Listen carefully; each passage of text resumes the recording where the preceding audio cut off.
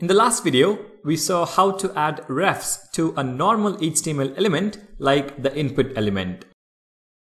Let me tell you, it is also possible to add a ref to a class component. Let's take a look at an example in this video. I'm going to start off by creating a new file called input.js. Within the file, I'm going to create a class component using the React snippet RCE. And I will remove the named export.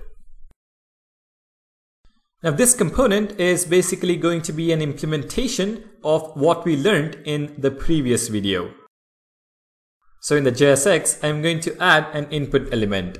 Input type is equal to text.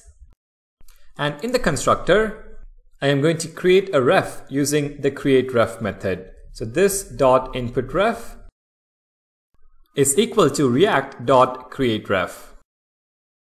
Next, I will attach this ref to the input element using the ref attribute. So ref is equal to this .inputRef.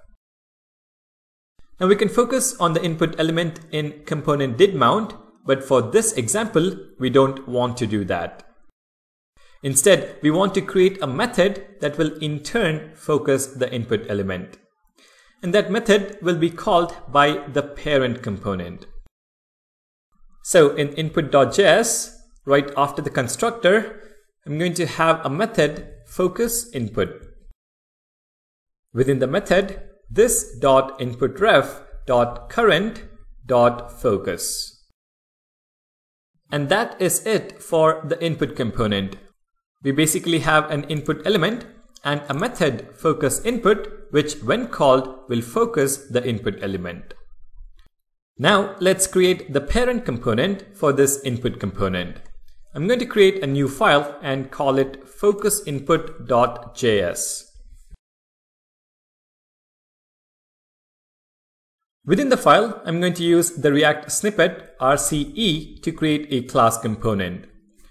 And I will get rid of the named export. In the JSX, I will add the input component that we have just created. And with that, I will also add a button with the text focusinput. Now what we want to achieve here is when we click on the focusinput button in the parent component, the input element in the child component should receive the focus. And we achieve that using refs on this input component. Just like the last video, we have 3 simple steps. In the parent component, which is focusinput component, we are going to create a ref using the createRef method. Step 1, in the parent component, which is the focusinput component, we are going to create a ref using the createRef method. So add a constructor and then create a property, this .componentRef is equal to React.createRef.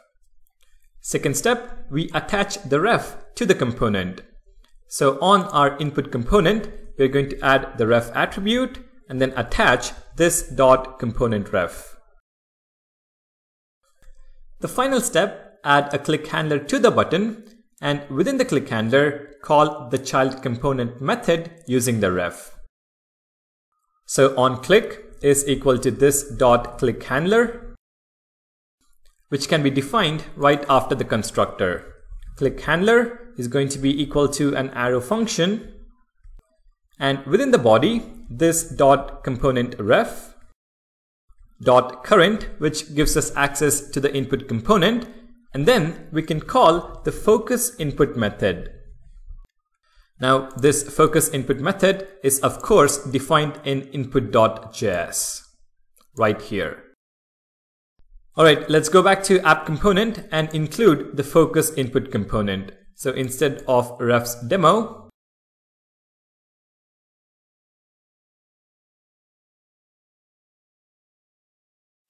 include the focusinput component. If you now save all the files and take a look at the browser, you can see that we have an input element and a button right below it.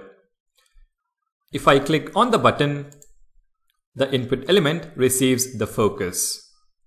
So in special circumstances, if at all you need a ref to a child component from a parent component, know that it is definitely possible. The component, however, has to be a class component. Refs cannot be attached to functional components. Please do keep that in mind.